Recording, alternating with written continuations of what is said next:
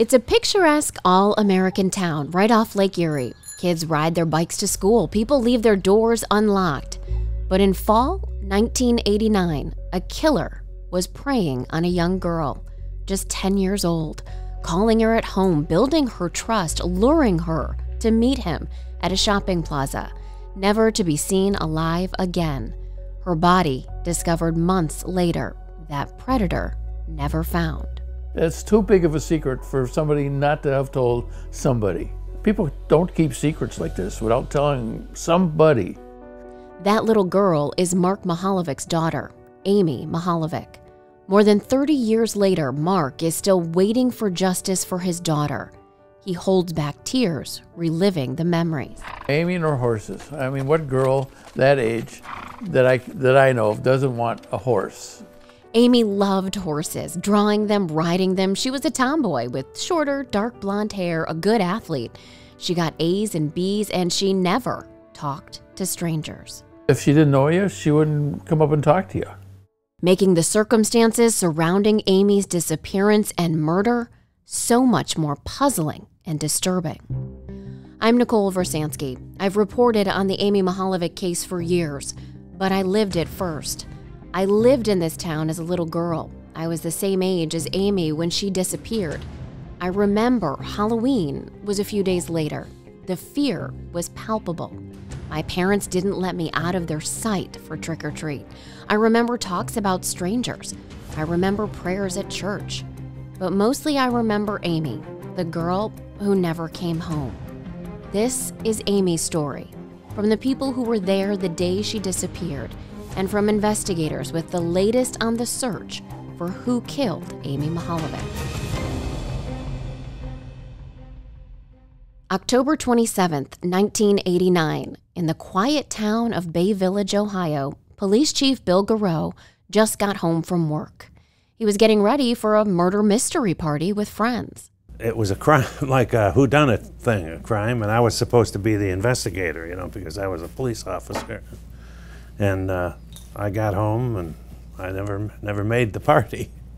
Little did he know he would soon have a real-life murder mystery on his hands, one that has haunted his community to this day. The first call to Chief Garreau came from his lieutenant. Said there's a girl missing, and we were kind of worried right from the get-go. 10-year-old Amy Mihaljevic hadn't come home from school.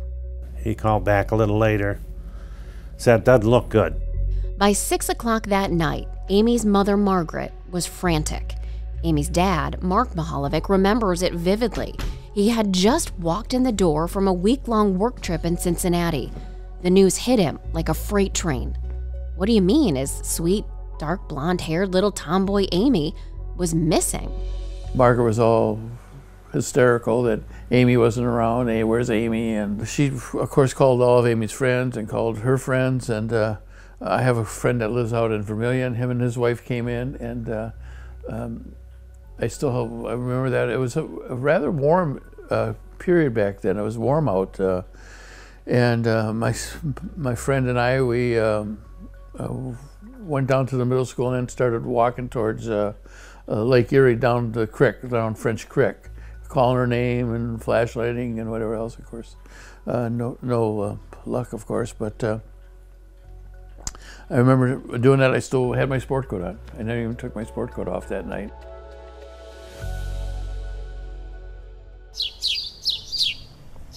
The next morning, the FBI was there with about 50 agents, so we were right on it. I mean, it wasn't a question of we didn't believe anybody or anything. We just jumped on it, and we had volunteers all over City Hall. But still, no sign of Amy. The fifth grader's disappearance sent shockwaves through the community, notoriously rated top in Ohio for safety, for raising a family. The normal sights of kids riding their bikes through neighborhoods, playing in soccer fields, was eerily replaced by FBI agents, police detectives, canine units swarming Bay Village.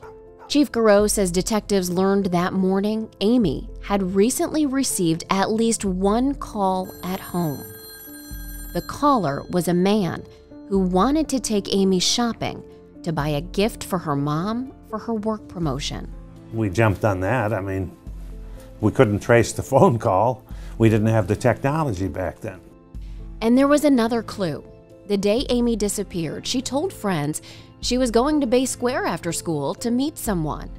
Chief Garreau says the focus quickly shifted to that quaint little shopping plaza.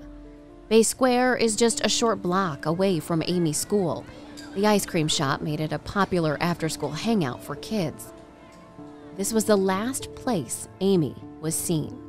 2 10-year-old boys told detectives they saw Amy. She was talking with a white, thin, clean-cut man with dark hair in his 30s. Nobody has cell phones like they do today. They could have been taking pictures of everybody. And surveillance cameras? Yeah, we did have one at the bank, but it was blocked out where she was, so we never got any information from it. The clock was ticking. Where was Amy? Who is this man? From Bay Square, the trail goes cold.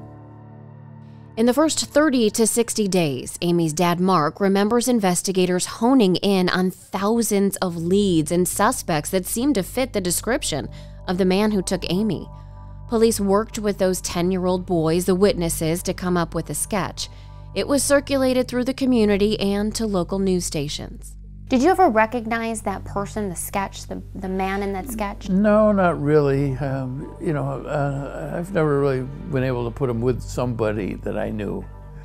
October turns into November and December. The days dragged on. Investigators tried to get creative. Mark Spetzel was a rookie officer at the time, but remembers it clearly. There was things that they did back in the day, investigative-wise, that had never been done before. Behavioral scientists helped create a profile of the person who could have done this. Detectives used polygraphs, hypnosis, even truth serum on top suspects. Time after time, they'd think, "Oh, this has got to be the one." And then it turns out, no, it's not. Meantime, Amy's family celebrated her 11th birthday without her.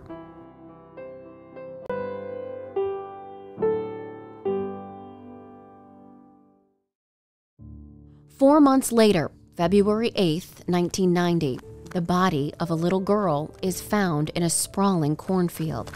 An early morning jogger spotted it just off a county road in rural Ashland County, more than 50 miles southwest of Bay Village. The child had been hit in the head and stabbed to death. Within an hour, investigators realized this was likely Amy Mihaljevic. The body had decomposed. It had been there for a while. Mark Mihaljevic was at work when he got the news from his wife. 4 o'clock, 5 o'clock that night, I got a call from Margaret saying that they had found Amy. When Mark came home, his wife, Chief Garreau, an FBI agent, and a priest were all there. They sat, held hands, and prayed.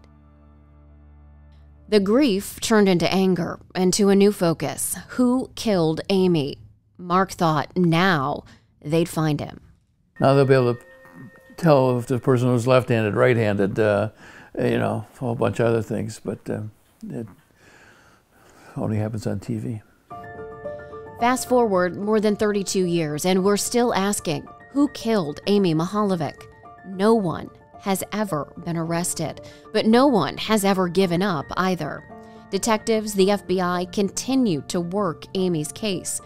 Some pieces of the puzzle are still missing to be able to solve this mystery, and someone out there is holding those pieces.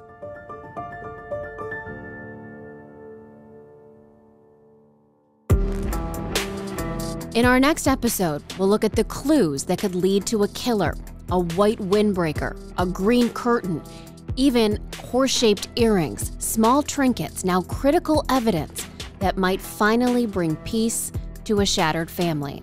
And we'll hear from investigators who have been working on this case for more than 30 years, why they still have hope that justice will be done. For The Dark Side of the Land, I'm Nichole Vrsansky. Subscribe now for future episodes and find more Dark Side of the Land and photo galleries related to these cases at cleveland19.com.